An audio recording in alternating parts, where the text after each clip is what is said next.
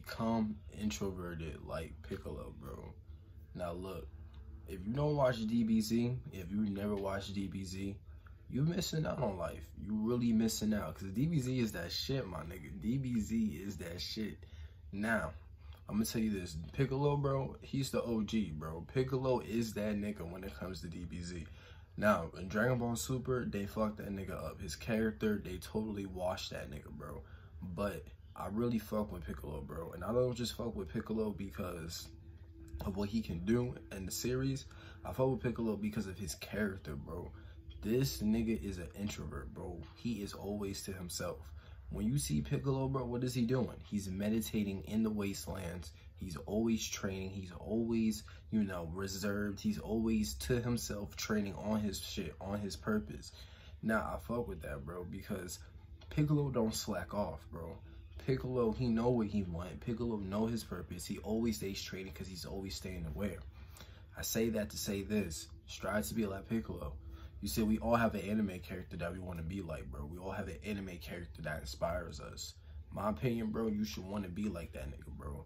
Because Piccolo, bro, being an introvert, bro, is what's going to benefit you in the long run. You see, you hear about the alpha. You hear about how you got to be this macho man. You got to be in the forefront. You got to be on the center, controlling the shits, bro. You don't got to be that shit, bro. You don't got to be none of that shit. The best man is the man who's reserved. The best man is the man who can be to himself. You see, a lot of men these days, they can't be to themselves. Beta males are just insecure. No, alpha males, excuse me. Alpha males are just insecure beta males who got muscles, bro. That is all they are. They're just insecure beta males who got muscles. That's all they are. Because here's the thing. What the fuck is an alpha, bro? Yeah, in the animal kingdom, there is an alpha male. He's the one that stands top. But I'm talking, when you look at it from a human standpoint, what is an alpha male, bro?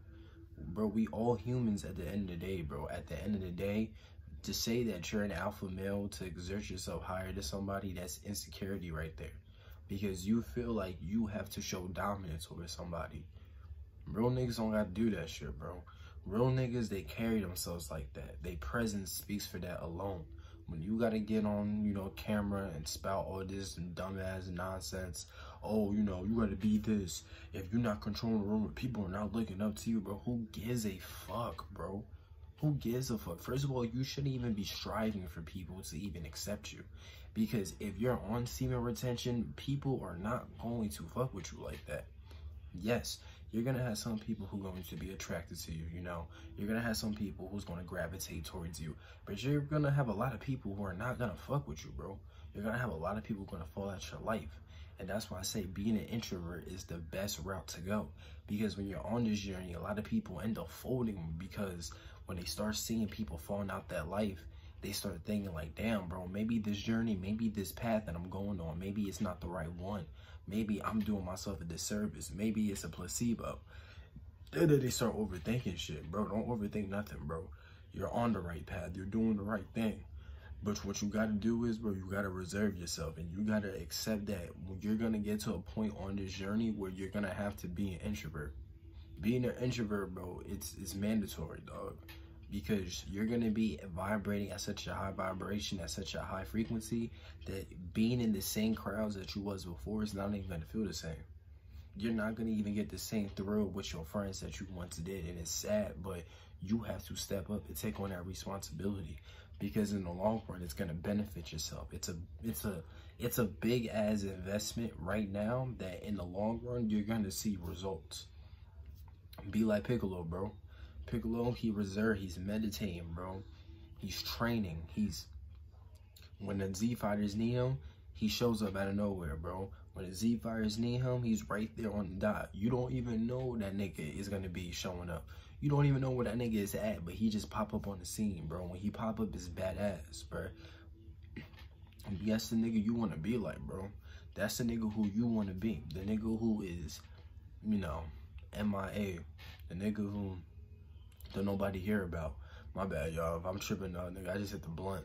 But you want to be the nigga who nobody hears about for a long time. The nigga that's mysterious. And then when they pop up, your presence is vast. Your presence is known. You know, your presence is more felt.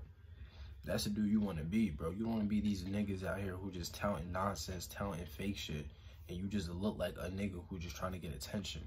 You look like a nigga who's just trying to be fake gangster, bro. Where I come from, bro, real niggas move in silence, bro. Where I come from, bro, the real niggas, the real G's, you knew about them, but you never knew where they were. You never knew what they was doing. All you knew who they was, you knew about their rep, what they was about, and you knew not to mess with them. You knew to stay away from them because they presence said it. They actions said it. So you gotta be that nigga whose actions speak louder than what his words say. Because niggas is not gonna take your word for granted, bro. You can tell somebody 1,000,001 things, but if your actions is not speaking up for it, bro, if your actions is not backing it, you look like an idiot, bro. You look like a fraud.